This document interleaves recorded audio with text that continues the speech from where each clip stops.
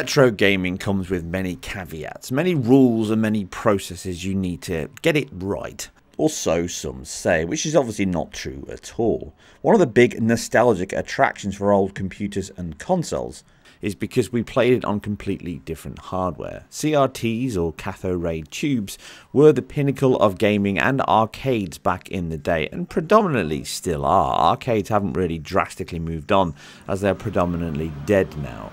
But obviously, buying all this retro equipment and certainly buying decent old CRT screens can get expensive. But me being me, I tend to like to get a bargain, and I love fixing things, sometimes even more than using them. I'm sure there's other people like me as well. I love that challenge of getting something back to life.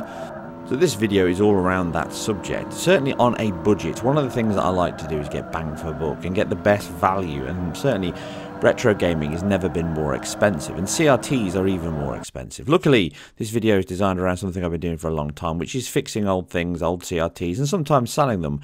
Now, this is around an old CRT that I found, well, my wife found actually at the side of the road, and it was not in great condition. And this is me restoring that, finding the faults, putting it back together on an absolute budget. Now, this was free, so this is as cheap as it gets, but you can pick up old screen CRTs from eBay, from car boots, from anywhere else, you know, from retro shops, from charity shops. There are chances of picking some of these old things up, and even if they're broken, they're not always beyond repair. There are some caveats to that, and obviously the biggest caveat is, I'm not saying do this if you've got no electronic experience at all, because fixing CRTs does have some relevant risks, which I'll cover in this video. But overall, this is the journey I went through from taking an old Sony Trinitron and turning it from a knackered old heap that's broken into a completely fully working and very, very good quality CRT for use for your retro gaming. Perfect if you're going to put it inside an old arcade cabinet and make something out of it. This case was particularly knackered. So without further ado, let's get into restoring CRTs and going retro on a budget.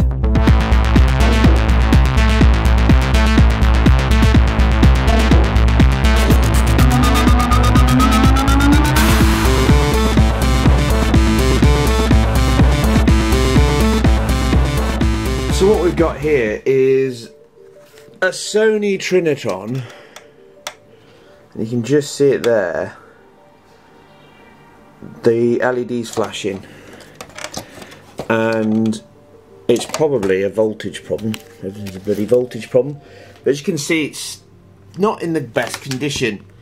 It's been dropped. I found it at the side of the road, zero cost. And it was covered in dirt, which you can still see inside. I haven't cleaned it yet. You can see the dust and dirt and grime. I managed to dry it out, left it here for a couple of days just to make sure that it was dry enough to turn on. Put a new plug on it, and it powers on. And we got a fault light, which is good.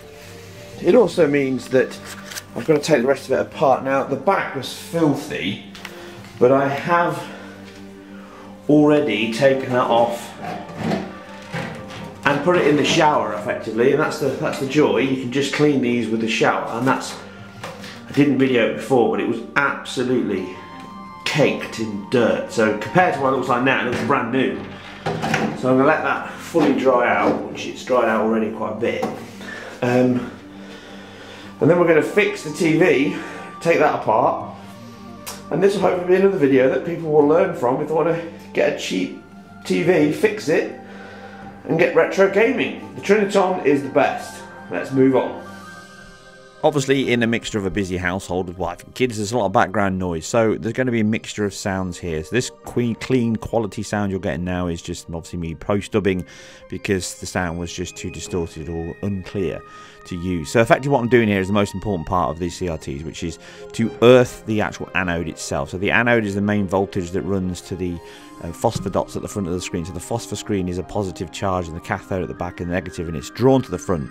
So this isn't going to kill you. Obviously it's not going to be very pleasant. So you want to make sure that you take a metal screwdriver. I'm using here crocodile clips as just jump leads for a car battery basically. Stick a nail in the ground, clip the other side to that, or somewhere where you get a nice good quality earth, so a chair leg that's touching the floor or something outside that's earthed properly.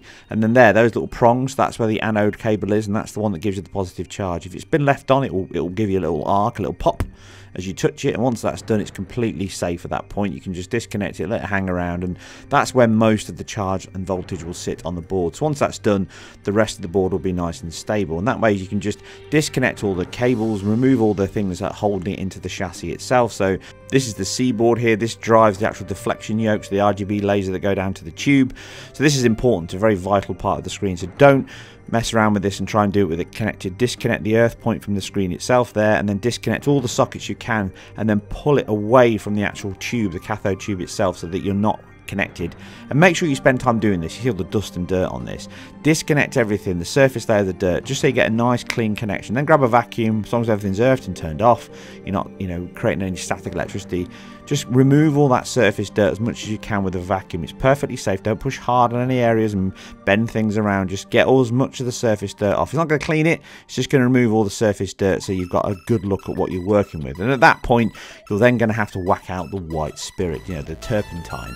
So effectively anything that's alcohol based to clean that actual surface itself, the PCB. So you can use an earbud, a cotton wool bud, or a Q-tip as it's called in America, just to get into those intricate areas. But if you've got such a dirty board like this, then probably just get a rag. I'm using here old kitchen towel, thick, good quality kitchen towel, Kleenex or something, and then just dip that into the terps. Wipe it all over the board. Again, don't push, don't bend. You're just removing all that surface dirt, so you can see the board for what it is, and you can see what you're working with. And as you can see here, speeded up, it just takes about 30 minutes, 40 minutes to get it nice and clean, enough to be able to do the next stage of the repair.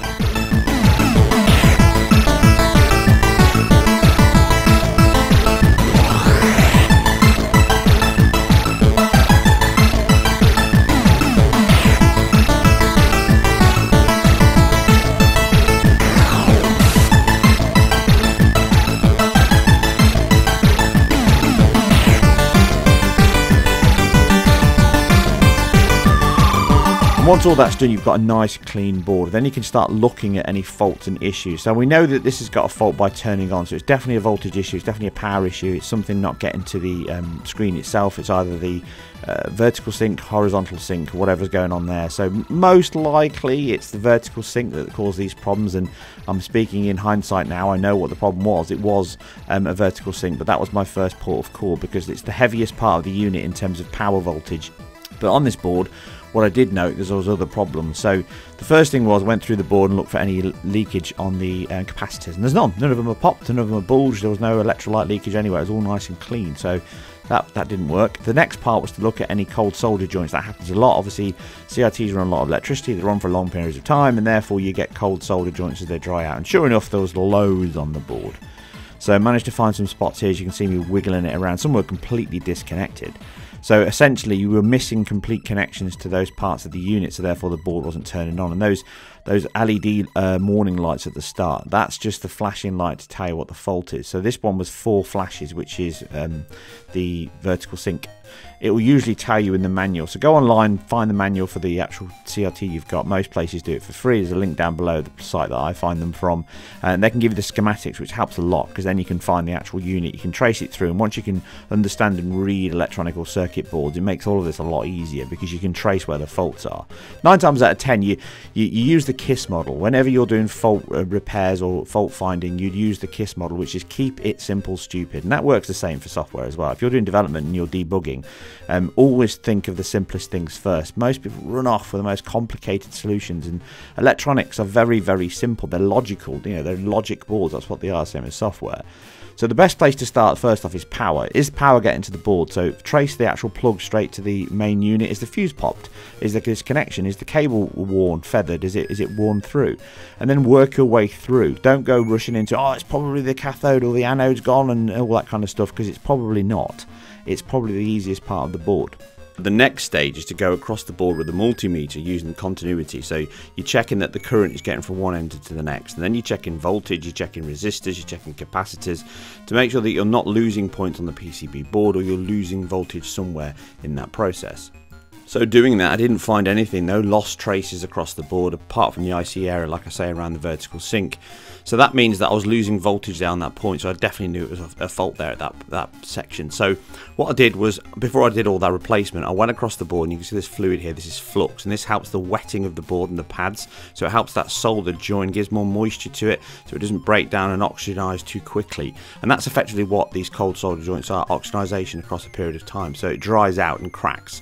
So I'm fixing all these on the main board, the A board, the C board, to make everything join correctly.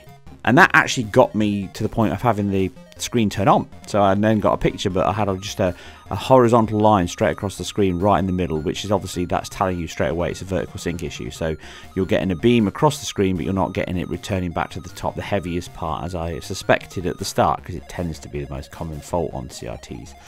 So all of that got me to the point of, I would have had a problem if I hadn't done that first. So it's well worth it. Go around and check all your joints. There's no bleeding capacitors, there's no electrolyte leaking or anything like that. So the board's clean, everything else is clean, which means I have to go and buy the unit.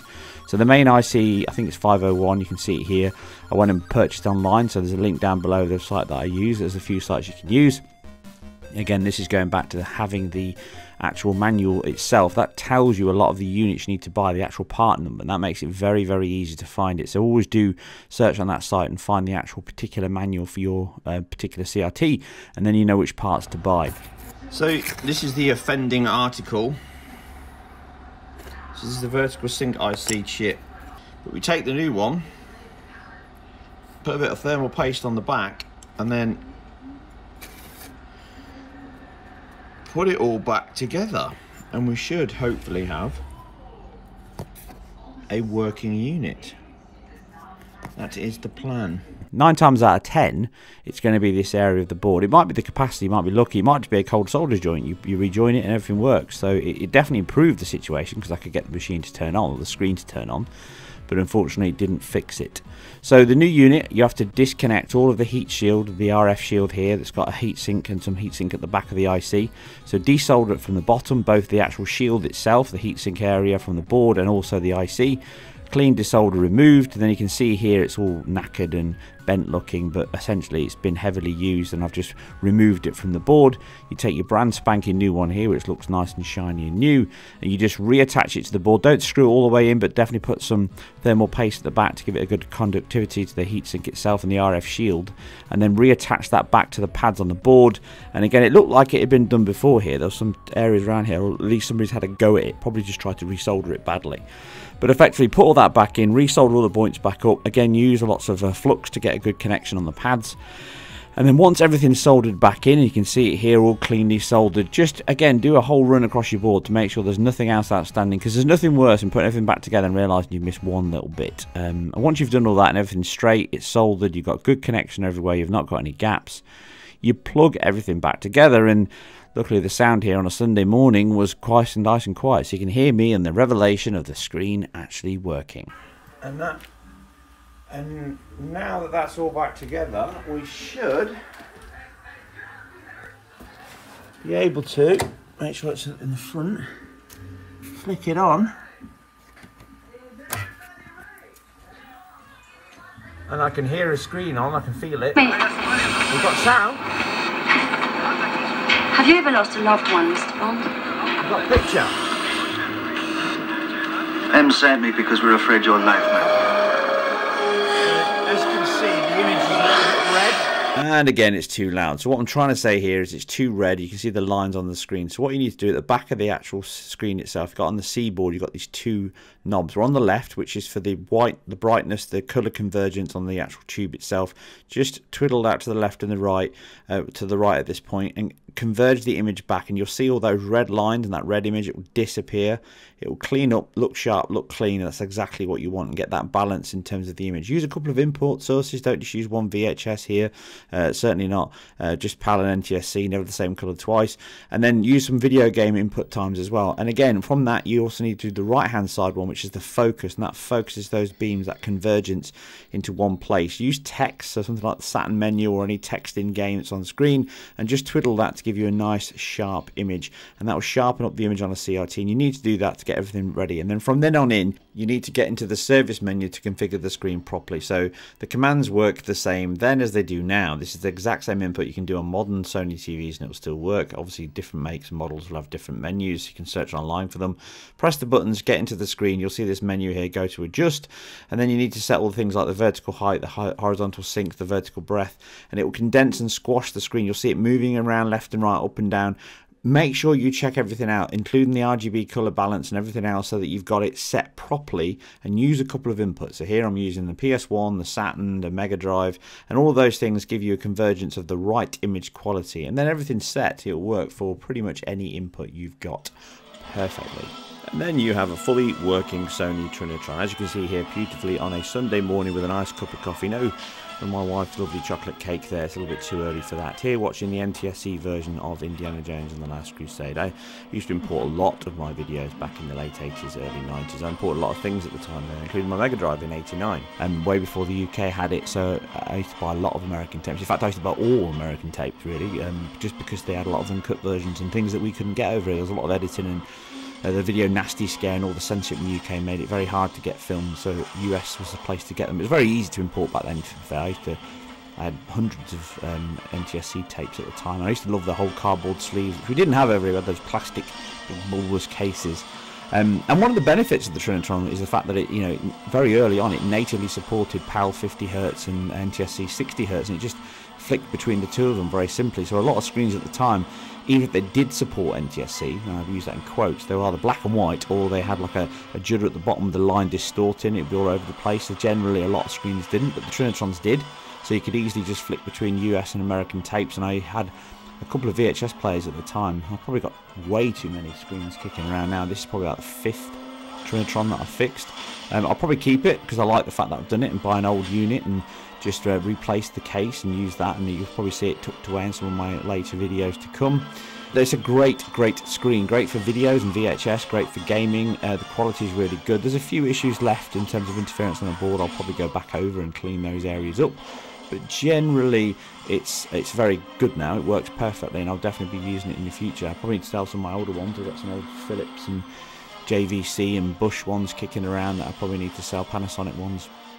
So I'll probably clear those out and get some space. I've got CRTs and I've got monitors and Commodore screens, everything everywhere at the moment, so I probably need to just make a little bit of space. I did fix this quite a few months ago now. I just never got around to putting a video together, but hopefully you found this video beneficial and educational. As you can see, it really does the job in terms of delivering that image quality, that sharpness that only CRTs can deliver, and that contrast in terms of colour and the depth of blacks. CRTs are still brilliant at that. They're not unbeatable now, and there's lots of it's all about the balance, but modern TVs are getting close. But generally when you're playing older games, they just look so much better because the whole art style, the pixel style, and certainly the way that they used dithering and blending was all designed around that CRT method of blending those pixels together. So what looks sharp and too dithered on modern screens looks great on CRTs, because that's what the art was designed for, specifically 2D art and what was popular at the time. Even some of the 3D art here, which you can see from PS1, from Tekken 3 and Virtua Fighter 2 and